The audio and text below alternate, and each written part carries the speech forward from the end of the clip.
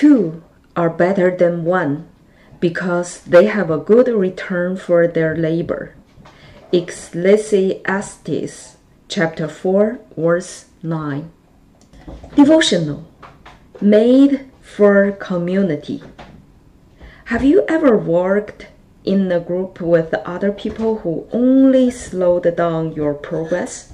A lot of people actually prefer working alone so that they can manage priority the way they want.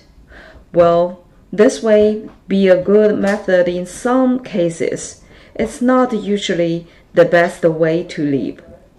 From the very beginning of creation, God created us to be in relationship with other people.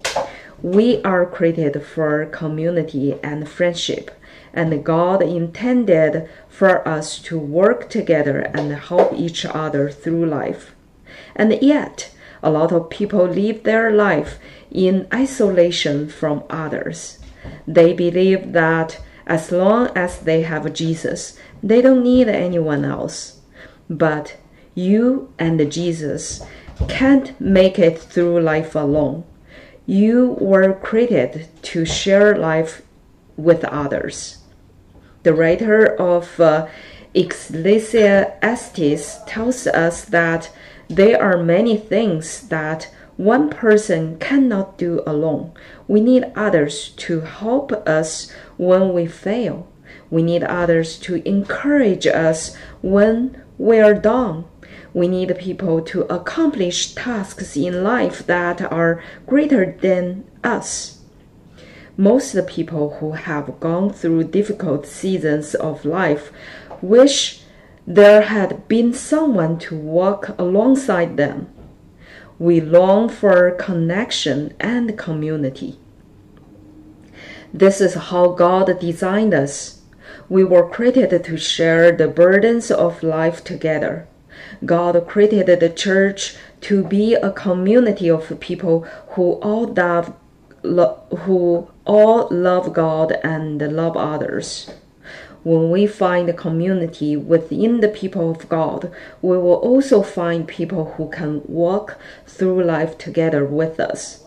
You don't have to walk through life alone.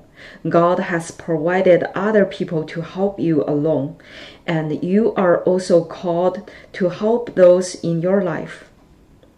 Take some time today to thank God for the friends and the community He has given you. Thank God for each of them by name. As they come to mind, be sure to let them know that you appreciate their friendship in your life. Seek out ways that you can continue to build a healthy community of friends. Prayer. God, thank you for creating me to live in community with others.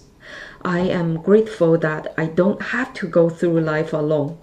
Please put people in my life who will pray for me during hard times and celebrate with me during good times. In Jesus' name, amen. Scripture. Two are better than one, because they have a good return for their labor. Ecclesiastes chapter 4, verse 9. 两个人总比一个人好，因为二人劳碌同得美好的果效。传道书4章第9节。Welcome. Need a moment with God? Honor God. God, all glory, honor, and praise belong to you alone. You are worthy of all my adoration. You alone formed the world and called what you created good. Thank you for being who you are, and thank you for creating me in your likeness. Today, I just want to worship you. Let my life be for you and your glory. In Jesus' name, amen. My concerns. The Lord is my strength and my shield. My heart trusts in Him, and He helps me. My heart leaps for joy, and with my song I praise him. Psalms 28, verse 7. Every concern you have matters to God. So, what's on your mind right now? Where do you want God to show up? God's will. For the earth will be filled with the knowledge of the glory of the Lord as the waters cover the sea. Habakkuk chapter 2, verse 14. Take a few deep breaths and pay attention to the beauty around you. Spend some time thanking God for His creation and ask Him to reveal how you can display His glory today. Closing. As you reflect on your prayer time, what do you need to let go of? And what do you need to press into more? Sit with those things for a few minutes. Don't leave this time until you're ready.